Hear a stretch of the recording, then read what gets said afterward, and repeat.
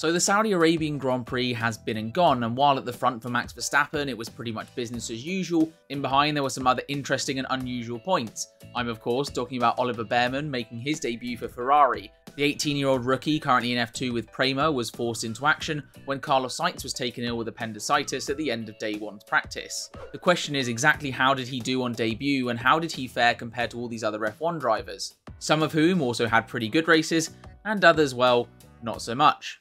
Not thinking of anyone in particular here. But that's what this video is for, how I think all these drivers have done. And with that, let's get into the best and worst drivers for my race ratings for the 2024 Saudi Arabian Grand Prix.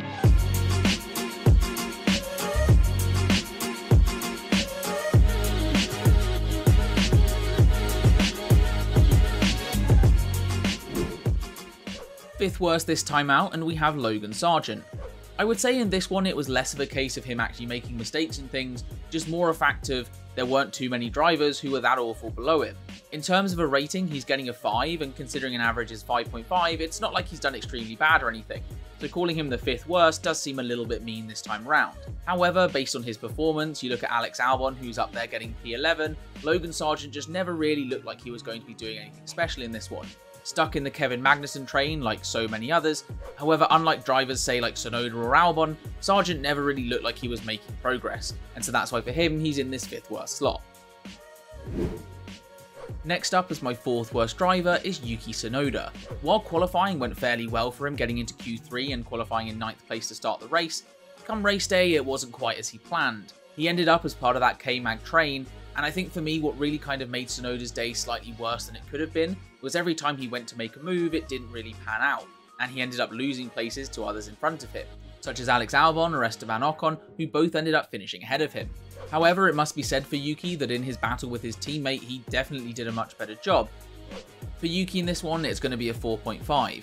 While not horrifically bad, it is just a little bit disappointing, and maybe if some of those moves had come off he'd be getting a higher rating. Next up in my 3rd worst spot is Valtteri Bottas. Valtteri really hasn't had a great start to this 2024 season.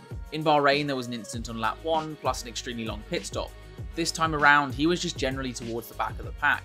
Finding himself as part of that Magnussen train, however, one thing I did notice was at first he wasn't actually on the back of it. It was only once everyone had been backed up for quite some time that Valtteri was there in that train. If you look at where his teammate was for most of the race, with Zhou Guanyu up in sort of like 11th place, only finishing down the order because of a bad pit stop later on. For him, he's going to get a 3.5 for this race because it honestly really wasn't the best. Second worst now, and it's someone who I think we all expected to be doing a lot better, Daniel Ricciardo. For this one, it was really just a bit of a mess. He had a really long pit stop. Admittedly, that was during the safety car though, so he should still have been with all those cars that were ahead of him. However, like Bottas as I've just mentioned, he was a little bit off the back of that Magnussen train until K-Mag really slowed it down. Then you combine that with where his teammate Tsunoda was, who was attacking the cars ahead and looking to make progress, whereas Daniel just never really looked like he was going to be going anywhere and just generally looked fairly slow in this one. Couple that with a spin that he had towards the end of the race, ironically with Sergio Perez driving by, and that's why it really wasn't the best of performances for him and why he gets this 2nd worst slot. For a rating, it's going to get a 3.5 because the majority of the race was the same as Valtteri, and while he did have that bad pit stop that put him back a bit, he also had that spin to make his rating a bit worse. Coming in as then the worst driver for Saudi Arabia, and I don't think there's going to be any questions here, it's Lance Stroll. The first driver to really make a big mistake during the races this year, as he crashed out on lap 7, clipping the inside wall and then heading straight on into the barrier, ruined his race straight away. I think for me as well, the thing that really makes this bad is that it's exactly the same mistake that he made in practice. Like, I mean, exactly the same. Clipping that left inside wall, whereas he got away with it in practice, he didn't in the race. You couple that with the fact he's in a top 5 car, and that crash has most definitely cost them points. Then you also look at someone like Fernando Alonso, who's even further up the order, finishing in 5th place, and you can see why it's really not good enough from Stroll. So for a rating for Lance, it's going to be a 2. It's the fact that you've completely wrecked your race so early on lap 7 from a mistake that you really shouldn't be making. Into the top 5 now, and we're going to be going to a McLaren. Maybe not who you would have expected based on last year, but this time in Saudi Arabia, it's Oscar Piastri.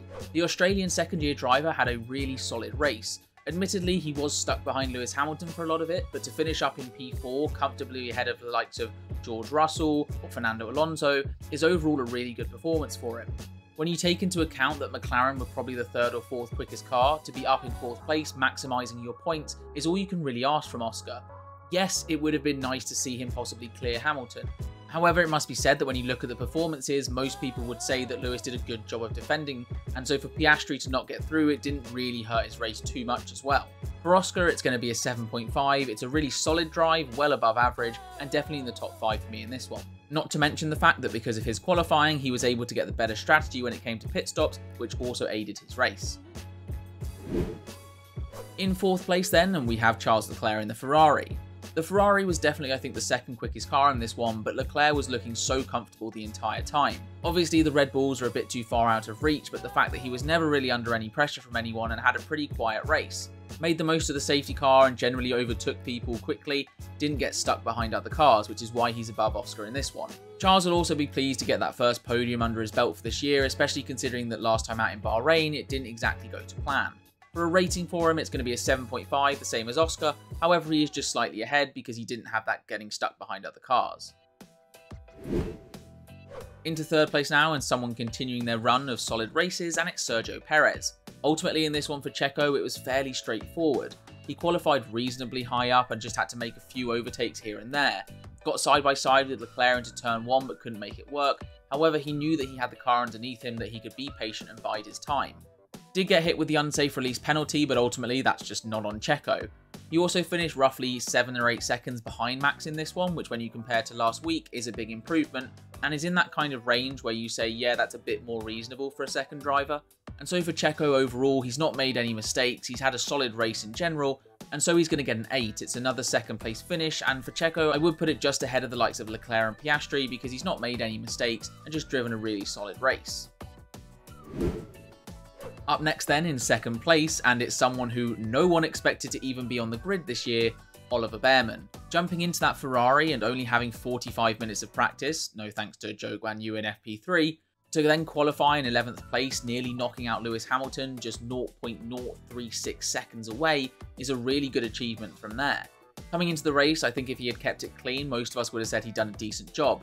But the fact that he managed to finish up in 7th place ahead of the likes of Hamilton and Norris, admittedly with a better strategy, but you've still got to get the job done. Plus, I think for me what was so impressive was that later on in the race, not only was he catching up to George Russell, but when the team said to him, hey, we'd like you to increase the pace, you've got Norris and Hamilton both catching you behind on fresh soft tyres, he was able to do that, and in the end seemed fairly comfortable ahead of those guys. Obviously as well, above all of this, is the fact that he's just 18, was in F2 earlier in the weekend, and he just jumped in the car and delivered straight away. And so for Oliver Bearman, this may be his one and only appearance this year, but he gets an 8 as it's a really well-deserved rating. That of course leaves 1st place, which in this one is going to go to Max Verstappen. Another fairly straightforward win for him and fairly commanding at the front. What I would say though for Max races is maybe it wasn't quite as dominant as others. For example, didn't lead every single lap, didn't end up with the fastest lap, and his gap to Perez on track was only 7 or 8 seconds compared to, the 20-30 seconds we've seen in the past.